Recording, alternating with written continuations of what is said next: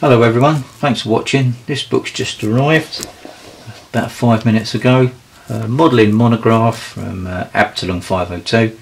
Tigers to scale. Assembly and painting guide for tiger models and variants by this chap who's Spanish. I'm not going to try and say his name because I'd only get it wrong. Don't want to upset the guy. And in here you've got the Tiger 1, the Yag Tiger, the Beffel's Tiger, which is a command tiger, Conniff Tiger, King Tiger, Sturm Tiger. There's your Sturm Tiger and all the other models. So let's have a quick look through for you. Inside there's a little bit about the chap here, his history, picture of the Yag Tiger, and then we go on. There's a list of all the contents, assembly. It's not done like other books where you like pick on one model, assembly and painting, weathering, etc. This is done with the assembly of all the models, the colour bases, aging and weathering, tracks, tools and accessories, and then the gallery. It's 137 pages. I think it cost me about £35 over here in the UK and about £3 or £4 for postage. Introduction there, and then we get on into the book. And here he is building the Yag Tiger, pointing out bits as he goes, what he's removed, what he's redoing, how to accentuate I should say, the weld seams and gaps. All nice bright pictures. Can't say I've seen any of these before. There we go, all the way to the build.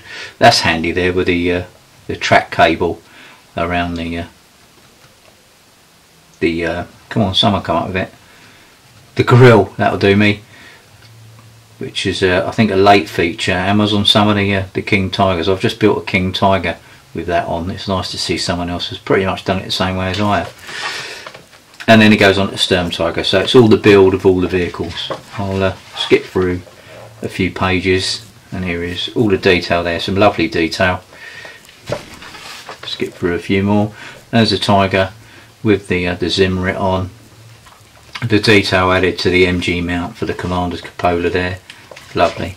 It is a nice book. I've only had a quick flick through before I came up and done this video. And here's a Tiger, the initial production. I guess these are the ones that went out to Tunisia. And this is the Rifle Models kit. King Tiger, the Yag Tiger there, and it goes on assembly of the tracks, colour bases. Just flick through without saying anything for you.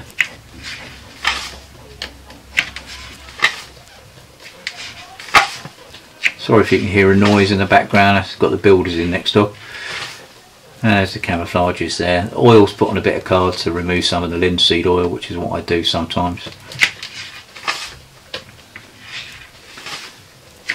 And I notice in here that he's using quite a lot of Humbrol paints, Humbrol enamels.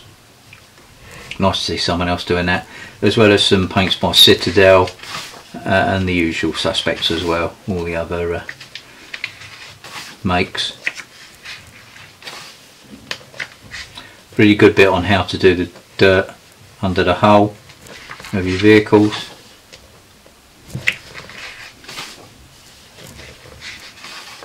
Just let you have a look at that.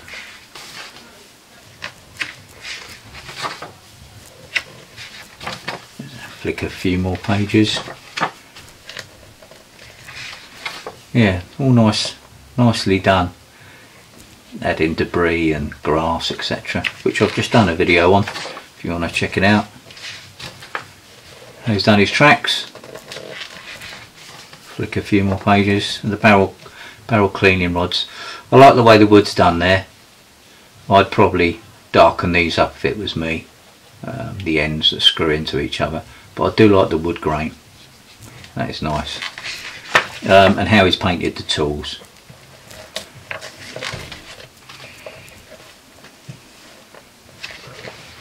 And here we come to the gallery. Lovely models there. I'll skip a few pages again and show you the sort of the last ones. There's the last page there on his Yag Tiger, which is lovely. As I said, it was £35 over here in the UK, 3 or 4 quid for postage.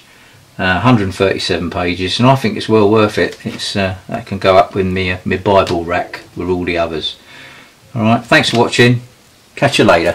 Cheerio.